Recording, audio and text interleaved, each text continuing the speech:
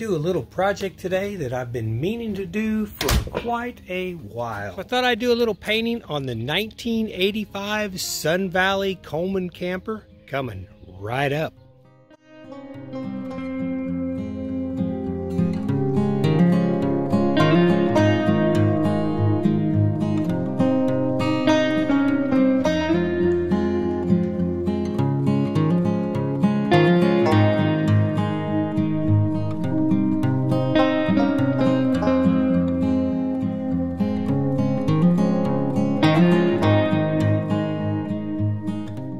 See what I'm talking about on the inside. When I originally painted about 3 years ago, I decided to go with a light color and I thought it would look pretty nice, which it definitely does. It shows every little dirt mark, every little scratch. And I bought me a little bit darker of a paint. I'm gonna go ahead and paint it today. Now you can even see on my ceiling, I had some blue paint left over from a project. This little trim piece around here, kind of a lighter blue. It doesn't go really well with the interior. What I'll do is I'll remove the drawers and I'll remove the doors and take them actually into the shop and paint those. It just makes it a lot easier than trying to leave them on and try to work around them. And what I wanted to do is take the hinges off, but what I just found out was the hinges are actually pop riveted to the frame itself. I won't be able to actually take the actual hinge off, but I will go ahead and take the doors off. It's always important to have a little container like this right here to keep all the screws in it so they won't end up getting wet. Looks like there's a couple screws on the inside you need to remove. Now I can say one thing about a project like this. You want to try to keep your job site nice and neat. So I'm going to try to put some felt strips on that and see if I can't get that to be a little bit more quiet. That's what quiet hours are for. Yeah, it's truly amazing the price of pop-up campers these days. Unbelievable how much they have went up in value. Have a pop-up camper, be sure and take care of it. I saw one not long ago sitting out in someone's backyard and it had mold all over it, and it looked like a pretty nice little Coleman camper sitting there, and I'm thinking, man, I'm almost thinking about going by there, knocking on their door and asking them how much they'd want for it. You know, there may actually be a little bit of business now going in buying campers people just don't have any interest in anymore, and fixing them up, cleaning them up, and putting them back on the market, making some pretty good money. Anyway, it might be an idea for you.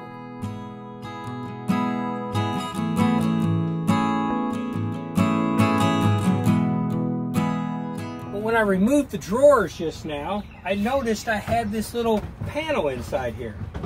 Now I've had the Sun Valley for about 5 years. I had no idea this was in there. Apparently this panel, I bet, goes, I would say it probably goes inside the sink here. You'd have to remove your faucet right here in order to get that to work.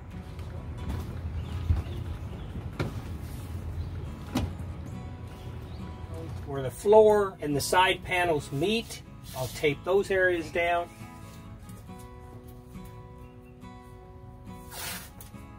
You know, sometimes it takes a little extra work to do it right, but finished product is so much nicer. If you've never owned a pop-up camper, you really don't realize how convenient they are. Very easy to tow down the road, very easy to back up, and yet you can see once you open it up, and this is actually a small pop-up. The Sun Valley is considered a small pop-up. There are pop-up campers twice this size, easy. Nice thing I like about the Sun Valley, it weighs 995 pounds. Now that's without gear in it, but I don't put a lot of gear inside it. If you happen to get one, I highly suggest you set it up in your yard, practice it before you actually take it out on location. Could save you a lot of hassle that way. Hey, I appreciate you coming to the channel.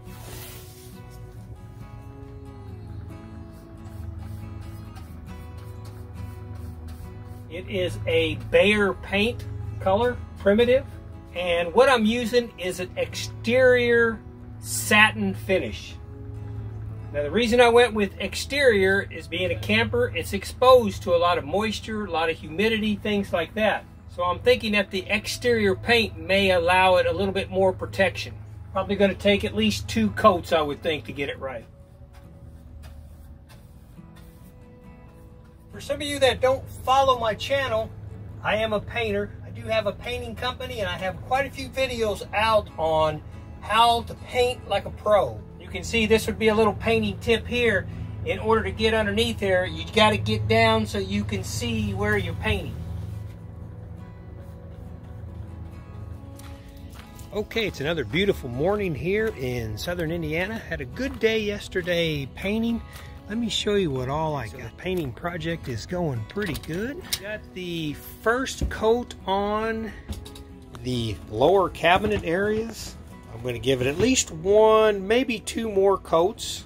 Goes a lot better with my original fabric too. I'm going to cover this blue up, and I think I'm going to go ahead and take that primitive color and bring it up here to the top around.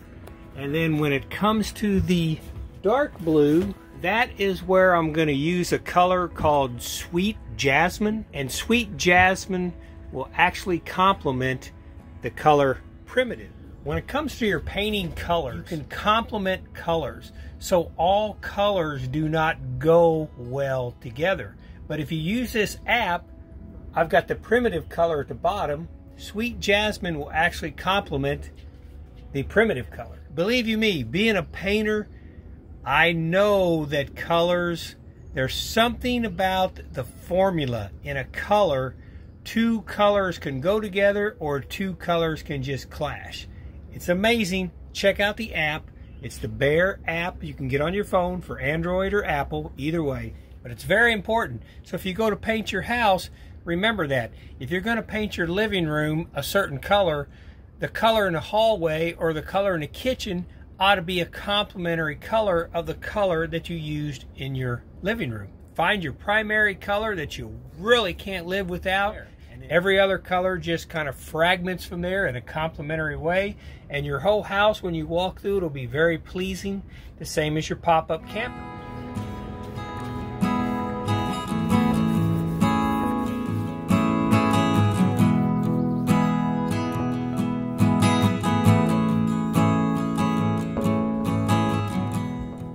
You want to cut in your doors and your drawers and roll the large areas, and it works out pretty good. I would say with this primitive color, I will have used about 1 quart. 1 quart of this paint, about $24 and some tax.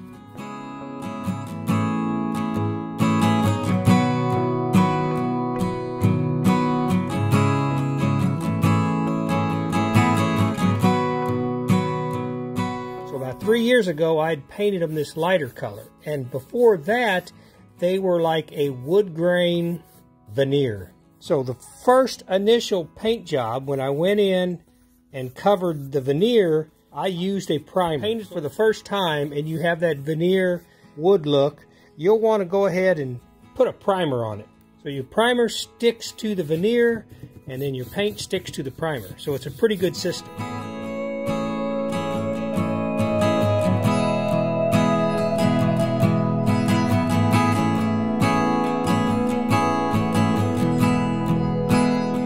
Wow, if you had any doubt it's springtime, look at all the pollen. That's just like within a day. Wow.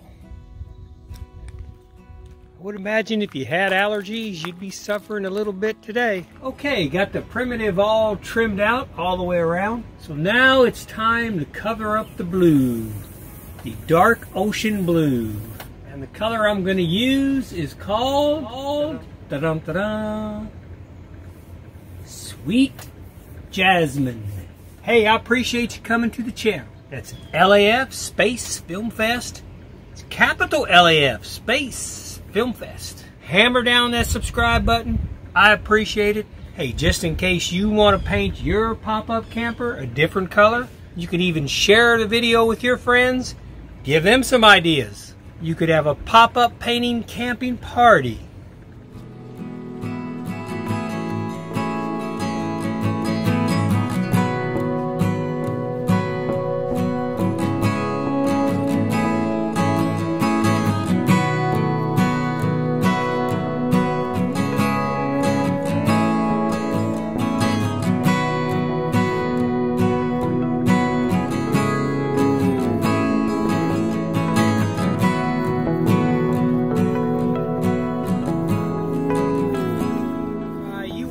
least let it dry an hour. Probably 2 hours is pretty good.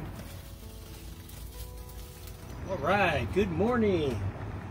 It's been a pretty good project. Got the sweet jasmine applied to the top. Got the primitive around the top border. Let's put the doors and the drawers back together.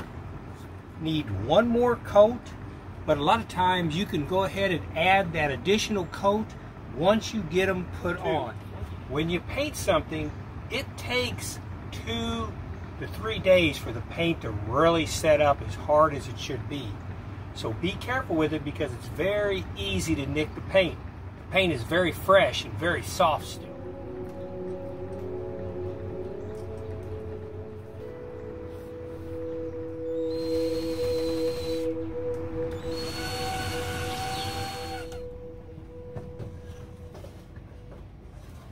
There's what you get when you deal with 1985 original equipment. That little guy just snapped right there in two. But I like them. They're pretty cool looking handles. So instead of running to the hardware store and buying some new handles, I'm going to go ahead and try to fix this one. There's something about original equipment that I really like. Hey, if you're thinking about maybe even painting the kitchen cabinets in your home, and you're wondering what the steps are to go through it, I have quite a few painting videos out there under the playlist, How to Paint Like a Pro. And one of them in particular is start to finish. If you have wood cabinets and you want to go ahead and put a coat of paint on them, it's very important to follow step by step with the primer, the sanding, the cleaning. Probably one of the very high degree of difficulties to complete a project like that. So if you're going to do it, be sure and plan enough time for it. But I tell you what, when you get done, it sure look nice. Hey, that turned out to be a pretty good project. I'm pretty proud of that. It looks really, really nice.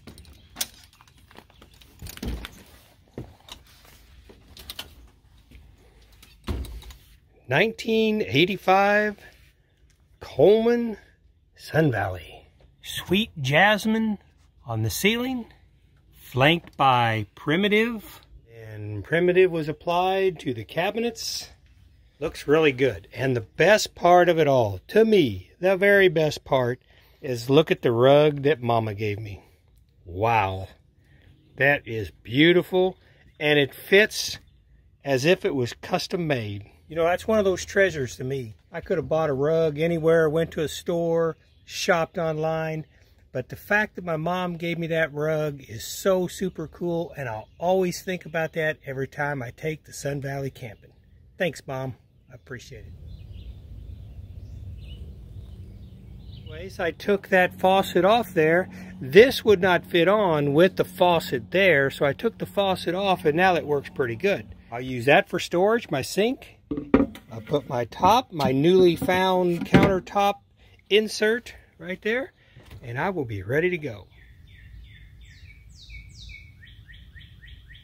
Here's a little modification I made to the Coleman Sun Valley. It takes up a lot of room, so a lot of times I won't use the table, and I'll actually store the table. But if I'm going to use it, I cut these corners off right here. Whenever I use this as my satellite office, editing, producing some of my films, when I go in and out right here, it was always real tight. So I cut those corners off, so now I can slide in here a lot easier. And a lot of times on rainy days, it is the absolute best to be out in the wilderness and to be working on my films, and just the concentration level is just extreme. Well, once again, as always, I really appreciate you coming to the channel. Hey, if you have an older Coleman pop-up, or let's say you just bought an older Coleman pop-up, again, this is a 1985 Sun Valley. I have a couple videos out there that show you how to set it all up from start to finish. And I also have a video how to put it all back down. So if you're interested in something like that, take a look at it. It's in the playlist Coleman Camper or the playlist Camping.